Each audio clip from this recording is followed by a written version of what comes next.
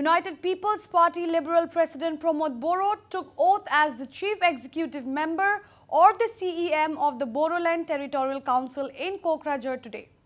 Boro took oath in the presence of Assam Chief Minister Sarbananda Sonowal, NEDA convener and Assam Minister Himanta Biswa and other dignitaries as well.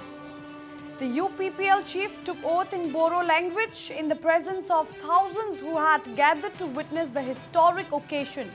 Pramod Boro, former president of the ABSU, who led the UPPL campaign in the recently concluded BTC elections, won from the Kokrajhar and Goibari constituencies.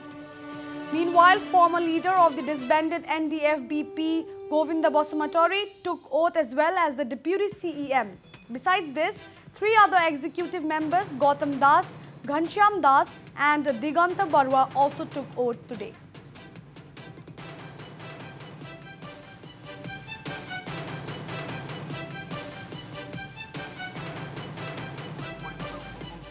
কাৰ্যবাহী সদস্য হিচাপে সংবিধান প্ৰদত্ত আইন অনুসৰি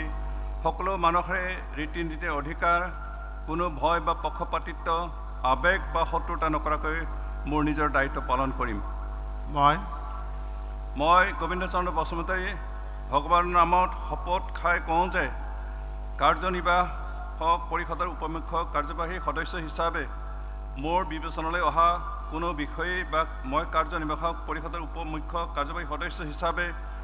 কৰ্তব্য পালন কৰাৰ সময়ত মোৰ জ্ঞাত হ'ব পৰা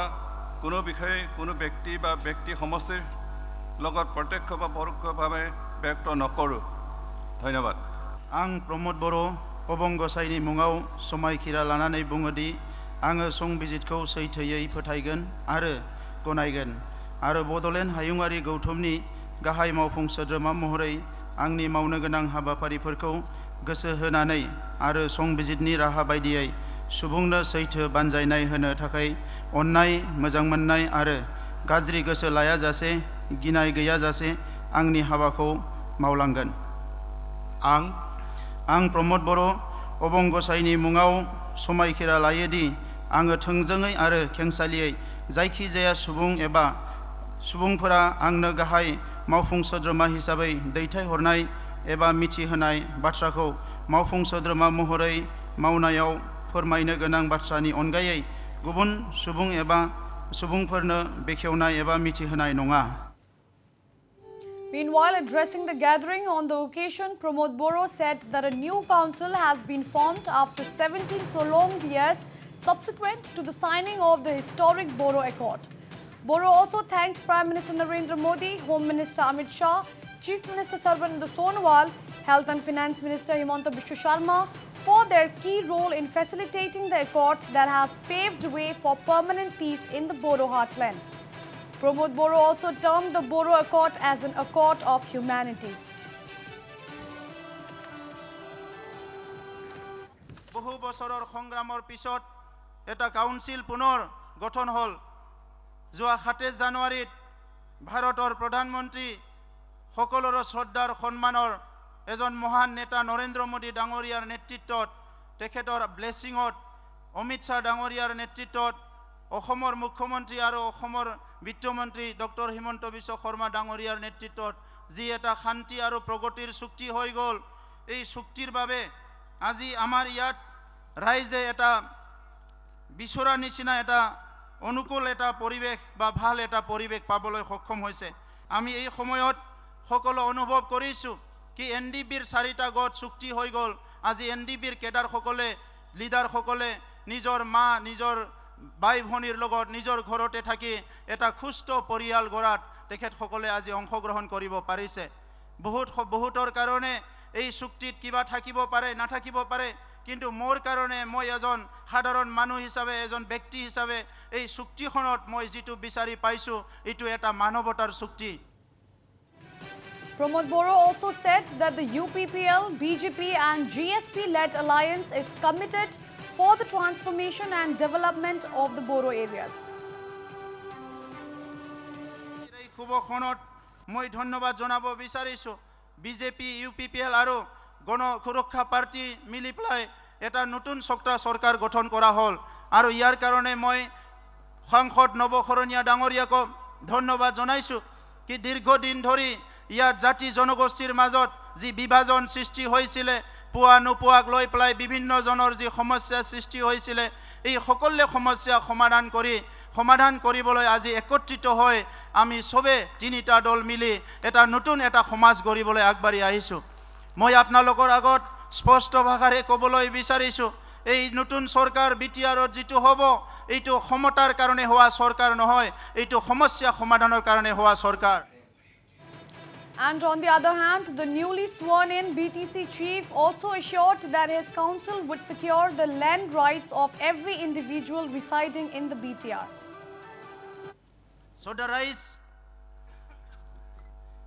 Bodoland অঞ্চলত বিভিন্ন জাতি জনগোষ্ঠীর মাজত আজিও ভয় আছে আজিও শংকা আছে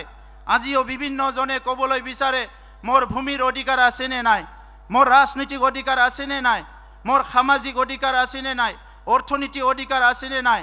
আমাৰ নতুন সৰকাৰত এই কথাটো মই স্পষ্ট কৰিব বিচাৰিছো যি সকল ভাৰতীয় মানুহ ভূমিপুত্ৰ এই ভূমিৰ কোনো এজন ব্যক্তিয়ে ভূমিৰ অধিকাৰৰ পৰা বঞ্চিত হ'ব নালাগিব সকলকে যি কিনো কায়দাৰে আমাৰ অসমৰ যি মুখ্যমন্ত্ৰী আছে অসমৰ বিত্তমন্ত্ৰী আছে তেখেত সকলৰ নেতৃত্বত আমাৰ নতুন আইন প্ৰণয়ন কৰি নতুন এটা সংশোধন প্ৰয়োজন হলে আমি কৰি সকলো জাতি জনগোষ্ঠী যাহাতে ভূমিৰ অধিকাৰ পাবলৈ সক্ষম হয় এই কামখিনি আমি কৰিবলৈ হাতত লম Meanwhile, top BJP leader and Minister Himanta Biswa said that the BJP has extended unconditional support to Pramod Boro and will continue so for the greater interest of the welfare of BTC.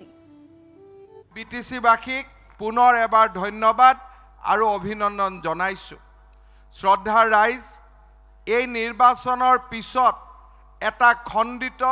জনাদেশৰ পৰৱৰ্তী কালত UPPL ভাৰতীয় জনতা party আৰু GSP তিনিওটা ৰাজনৈতিক দল একত্ৰিত হৈ BTCৰ মহান ৰাইজক সেৱা কৰিবৰ বাবে আমি প্ৰমোদ বড়ো ডাঙৰীয়াৰ নেতৃত্বত জনগণক সেৱা কৰিবলৈ ওলাই আহিছো পোন প্ৰথমে মই স্পষ্ট কৰি দিছো যে ভাৰতীয় জনতা পাৰ্টিৰ সমৰ্থন UPPL লৈকে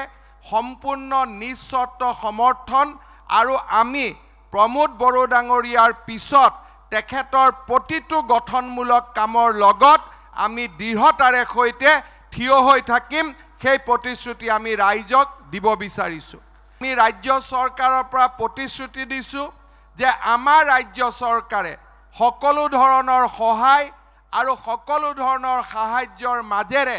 প্ৰমোদ বড়ো ডাঙৰীয়াৰ যাতে সফল হয় BTC প্ৰধান হিচাপে তাৰ বাবে আমি সকলো ব্যৱস্থা গ্ৰহণ কৰিম সকলো ধৰণৰ সহায় সকলো ধৰণৰ পৰামৰ্শ আৰু সকলো ধৰণৰ সহযোগিতা নতুন BTC প্ৰশাসনৰ লগত ৰাজ্য চৰকাৰৰ থাকিব